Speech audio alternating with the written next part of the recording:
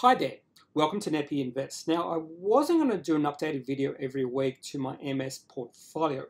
However, we're right now smack dab in the middle of reporting season, and the third week of reporting season tends to be the busiest, where the most companies release their half-yearly or yearly reports, and this February was no different. And what that means is a lot of opportunities open themselves up. And I found quite a few of those opportunities were quite attractive, and I've jumped on a couple. So not only have I made 2 acquisitions in the past week based off half-yearly reports and the market reaction to those half-yearly reports, I've also made 1 disposal. So before I get to those acquisitions and disposal, I'm just going to talk about the overall market. So the XJO has been trading in the channel for about 3 or 4 months, since maybe the start or middle of November, and it's an upward sloping channel, so that's actually a little bit bullish. And in the last trading week, we did see some positiveness on the Monday and Tuesday. It got to the top of that trading channel and looked pretty good, but then a bit of weakness came into the market towards the end of the week, particularly on the Friday. We saw the XJO fall 1.4%. And at the end of the trading week, it is right smack dab in the middle of that channel. And overall, in the week, it only fell 0.19%, even though it fell 1.4% on the final day, just because there was that positive few trading days on the Monday and the Tuesday. So in the last 2 weeks, we've seen the market fall by a small percentage. I think the previous week was something like 0.4%. This week, 0.2%. But still, XJO is still trading in that channel, so still fairly positive in the short term. So I did make 2 acquisitions in the week, and both acquisitions were based off the half-year report these companies released. Now, EML Payments, on first glance, when I saw their report, it looked really, really good. But I always want to wait and see how the market reacts, and not only how it reacts on that day, also reacts on subsequent days.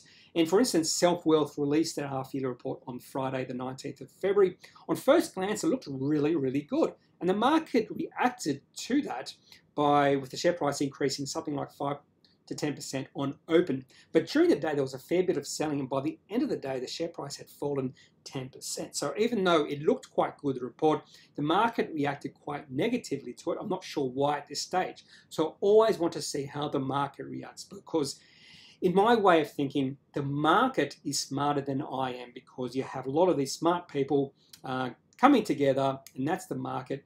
And myself, I am not smarter than the collective.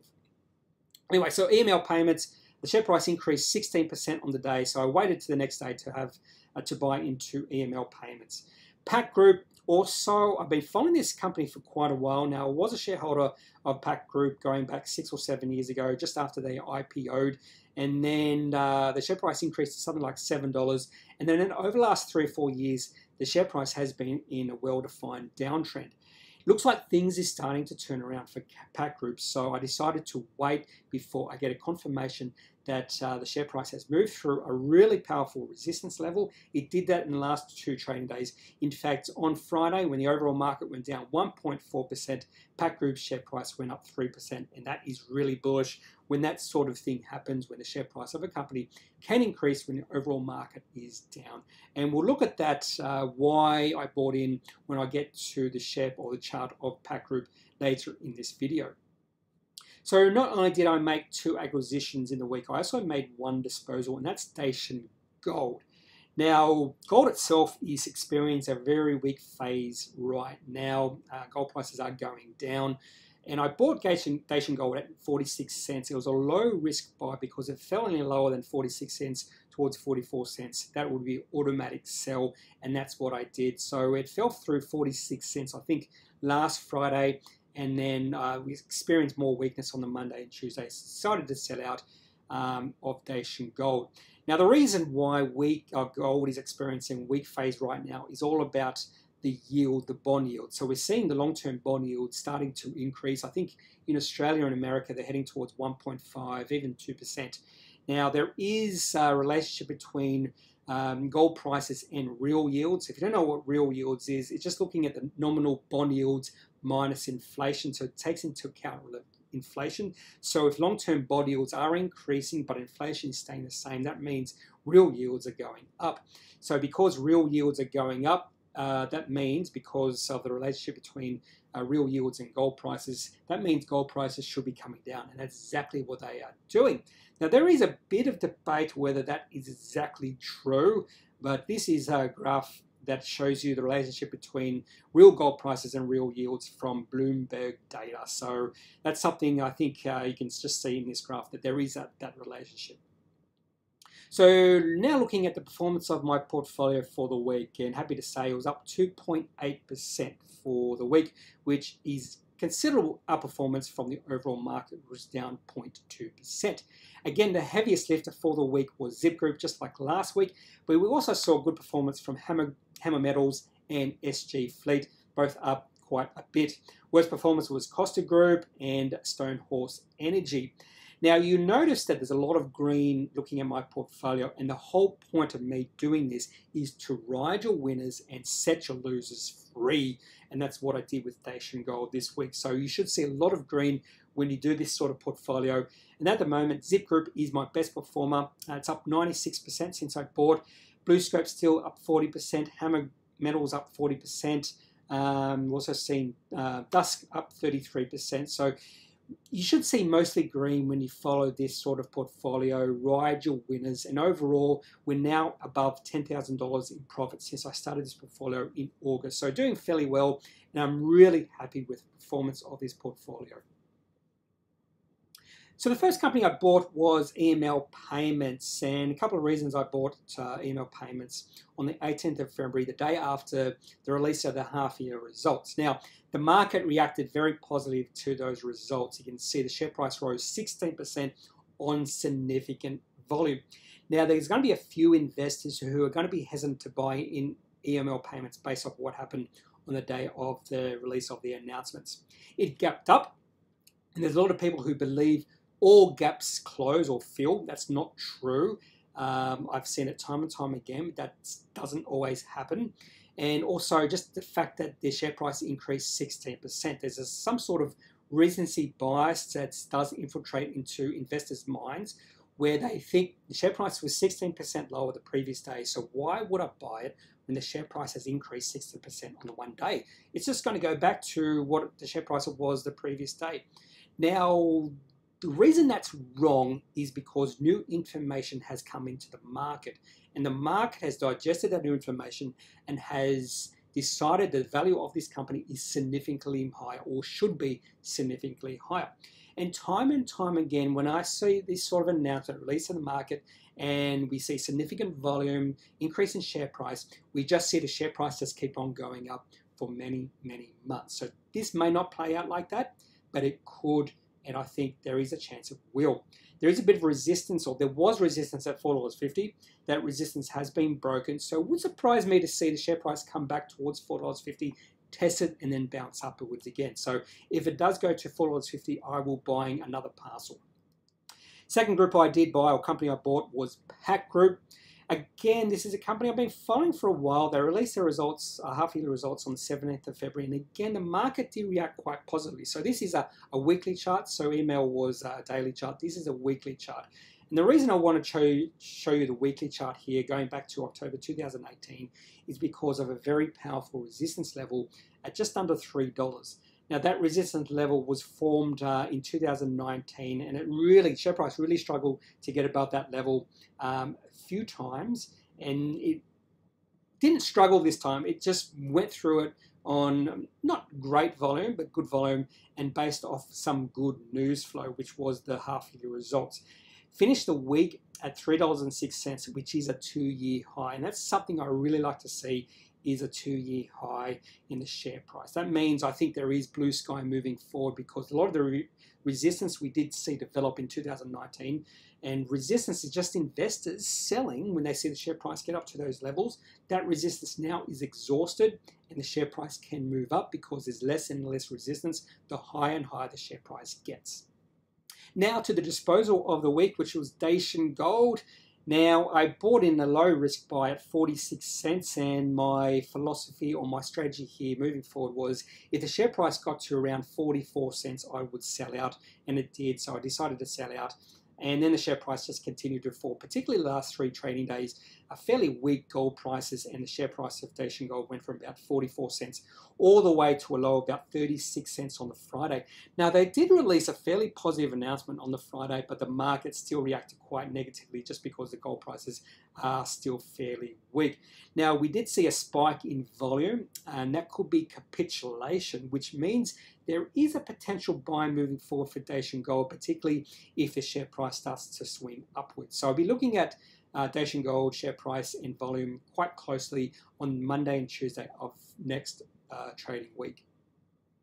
Now, one of my favorite buys I did make just over a month ago, or near a month ago, Hammer Metals. They released a very positive announcement to the market. Share price increased 100% on the release of that announcement.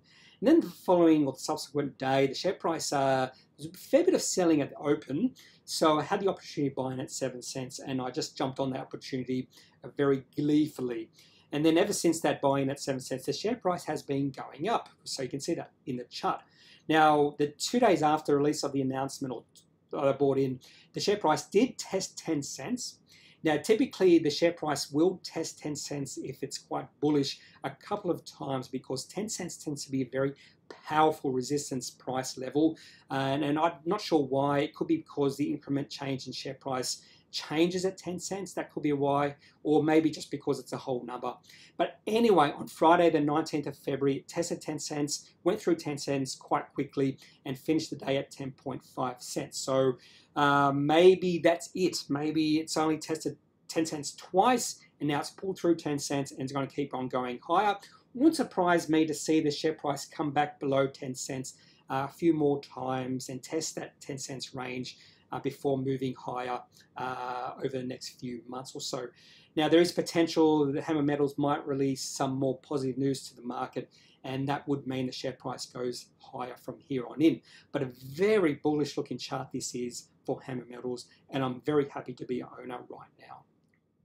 Now, SG Fleet, they released their half-year results on the 16th of February, and the market did react quite positively to the release of the announcement or the report.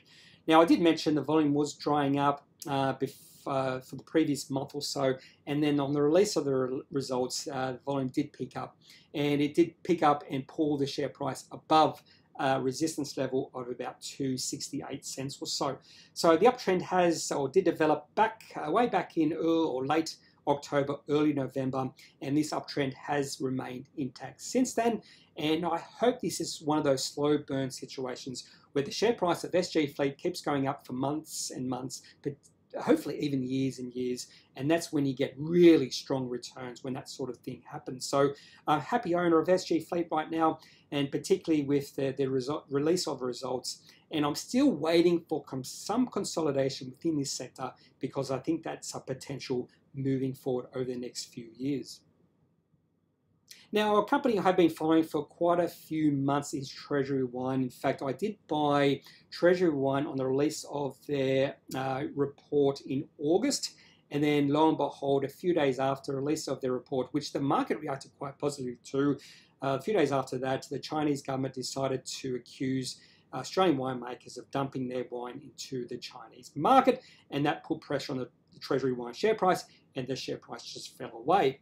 And you can see every single time the share price looks like it's recovering, the China comes into the equation. And the last time we saw that was in November, when the share price started to increase and the Chinese government decided to announce tariffs they were going to put onto the Chinese or the Australian wine.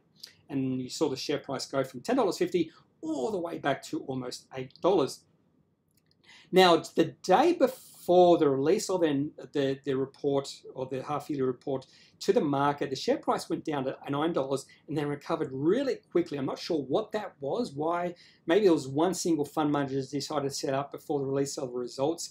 But on the day of release of the results, not much happened with the share price of Treasury Wine. It stuck around $10, moved a little bit higher, a little bit lower, but it was a day after release of the announcements, that's the report, that their share market decided to pay attention to the report, and the share price went from $10.50 all the way up to nearly $12. Share price increased above 10% in that one day. On the Friday, the share price then fell $6, 6%. Not $6, 6%, and moving towards $10.50. $10.50 would be a natural buy signal. So if it fell again on Monday towards $10.50, I'd be buying in on droves. But you never know what Chinese government might do, because every single time it looks like the Treasury wine share price is improving, China comes in, steps in, and does something ridiculous.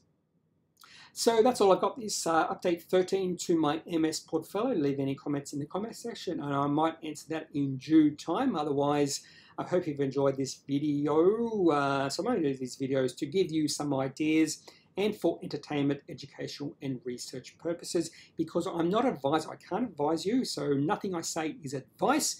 If you do need advice, make sure you seek out someone who is qualified, who can speak to your own financial needs. That's all for this video. Have a good day. Bye.